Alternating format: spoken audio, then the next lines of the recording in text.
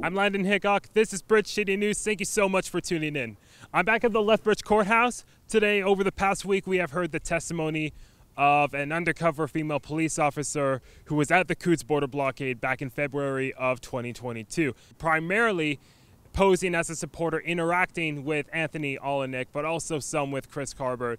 Now, she has told the jury that in conversations with Olienick, he has told her, and she's paraphrasing here, but he told her that he has stockpiled hundreds of weapons in the area, and that any force met by the RCMP will be met with force back. And then the next day, on Wednesday, he has claimed that he would kill them all and slit their throats if necessary. It was his destiny to be part of this revolution. Now, Olienick and Carbert's lawyers, Marilyn Burns and Catherine Bayek, have been questioning her testimony as she did not possess any recording equipment during her coverage at Coutts. Supporters of Chris and Anthony are also claiming that her testimony may be fraudulent due to her unsupportive evidence, as well as that her claims of what Tony may have mentioned are blown way out of proportion. But since Wednesday marked 1 year ago since the pre-trial began for the two men, supporters are still asking for justice since they've been held since their arrest at Coutts 2 years ago. But we are still expected to hear from many more witnesses